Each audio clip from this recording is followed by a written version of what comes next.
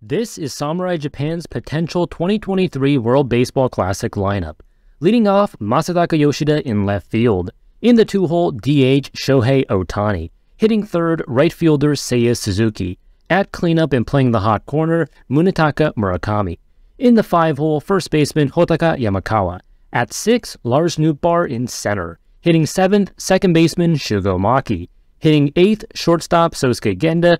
And hitting last, catcher Takuya Kai. It's also possible that Tetsuto Yamada will play second and Maki will slide over to first. But regardless of how this lineup is constructed, this team is absolutely stacked. Here is everyone's WRC Plus from the 2022 regular season.